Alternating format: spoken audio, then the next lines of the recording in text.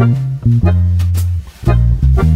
is a short video following up on a podcast I did recently on the book of Job over at the Bible for Normal People. Hey folks, welcome to some bonus coverage of my podcast that I did recently on the book of Job, which is just such an amazing book. And even if you're skimming the surface, an hour podcast isn't nearly enough even to hit the big highlights. So I wanted to take a few minutes here and sort of do some bonus coverage on something that I think is really, really important and that gives us a feel for the book of Job itself.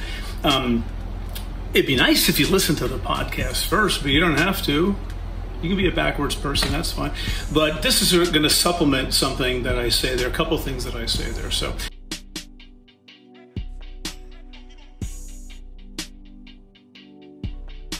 anyway, let's get on with it.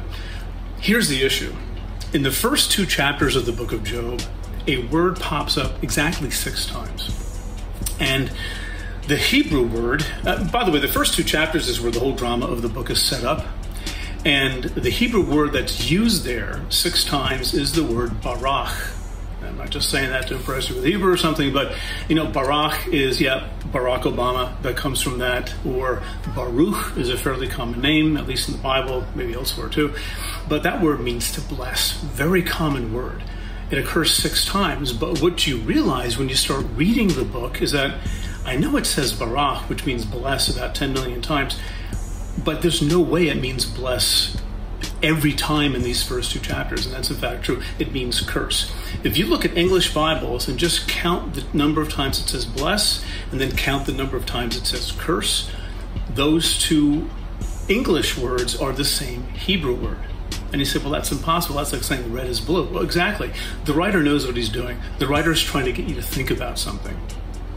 And what he's getting you to think about is something we have to look into here in the next few minutes. So let's just look at the instances where it's used. It's used the first time in chapter 1, where Job is described as this amazing guy who, is super pious. In fact, he's so pious that he says, he offers sacrifices for his children in the event that they might have sinned without knowing it.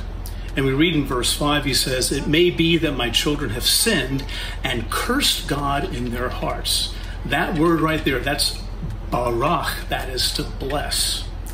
So every time you come up to this word bless, you have to make a decision. This word baruch, actually, you have to make a decision. Does it mean to bless, or does it mean to bless? In other words, to curse. And here it clearly means to curse. There's nothing wrong with blessing God. So he wants to sacrifice for them in case they've cursed God in their hearts. Well, a little while later, we have a really important and well-known scene in the book of Job. And this is where a figure called Ha-Satan, which means the Satan, actually means literally something like the adversary or the accuser. Think of this figure as sort of a prosecuting attorney. In English Bibles, it'll be translated as Satan with a capital S, like it's a name or something, but that's completely, utterly wrong. This is not the king of the underworld. This is someone who acts as an adversary or an accuser, which is what Satan means, again, like a prosecuting attorney. So there they are talking up in the heavenly court someplace, and God says, Job is awesome. Have you ever seen anybody like this? And Satan, the accuser, says, well, listen, the reason he worships you like crazy out the wazoo is because you've blessed him. You've baraked him. Right? He has everything. He's got money. He's got fame. He's got kids. He's got a wife. He's got a fantastic life. Take those things away, the accuser says, and let's see what he's made of. So God says, fine, do what you got to do. Took everything away, kids, money, status, all that kind of stuff. He's left with nothing except just himself. Here's the point. The accuser says to God, listen, take his stuff away, and then he will barak you to your face. He's only worshiping you because you've baraked him, blessed him. Take the stuff away and he'll barak you, bless you, curse you. And what happens? Well, everything's taken away, and then later on in this chapter we have some of the most famous lines in the book of Job, where Job says, "Naked I came from my mother's womb, naked shall I return there. The Lord gave, the Lord has taken away. Blessed be the name of the Lord." Barach. See, the accuser says, listen, he'll curse you, he'll bless you if you do this, if you take this stuff away from him. But instead, he actually blesses. The accuser wanted Job to bless.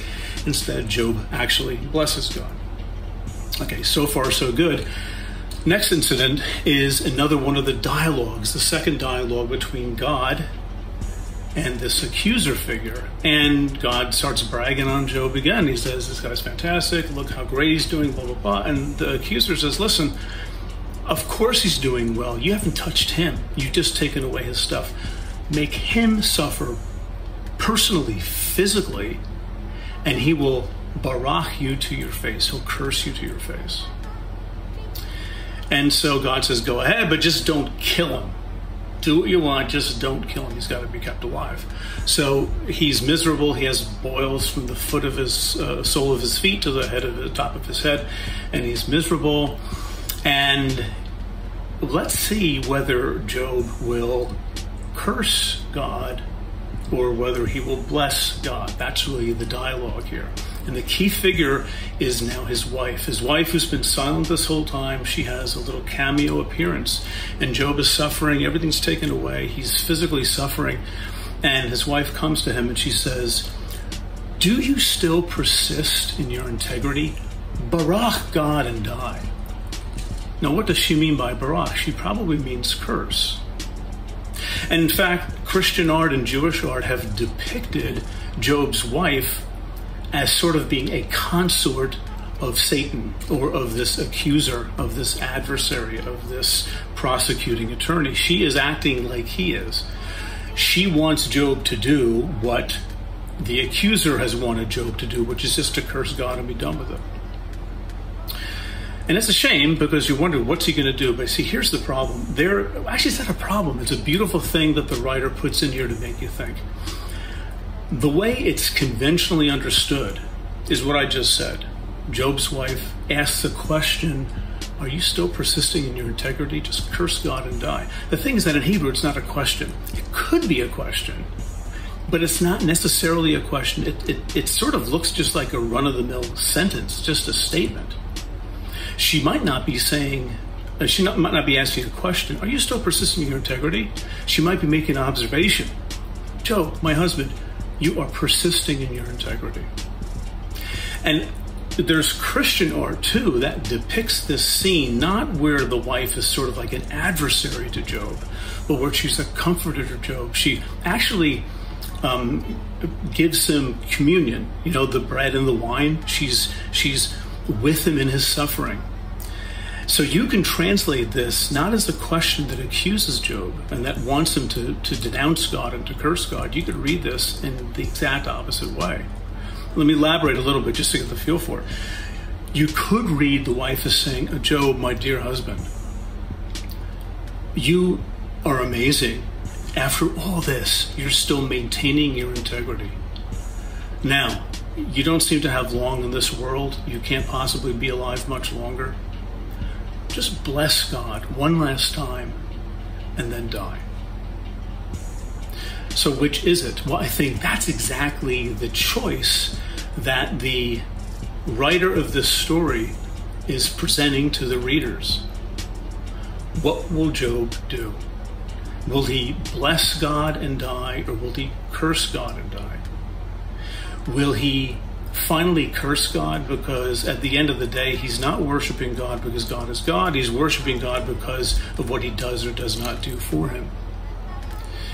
Now, you read throughout the book of Job, and this is the podcast, gets into this kind of stuff, and Job is not, he never curses God, but he sure as heck gets in God's face and challenges him to give an account for himself for why he's doing this. And by the way, he never gets an answer. So there's the podcast for you. I keep plugging the podcast. It's 50 minutes. Come on, folks. Anyway, but the thing is, we readers are looking at Job and reading this book, and we're confronted with the same question. Why do we believe in God? For Christians, why do you go to church? Why do you do all this kind of stuff? Do you do it because you think you're going to get something out of it? Or do you do it because God is God and that's the end of the question? That's one of the most central and profound questions of the book of Job. It's not just about suffering. It's about how you look at God and what you do about that faith that you say that you have. Why do you believe? What happens when things go bad? Do you keep going or not?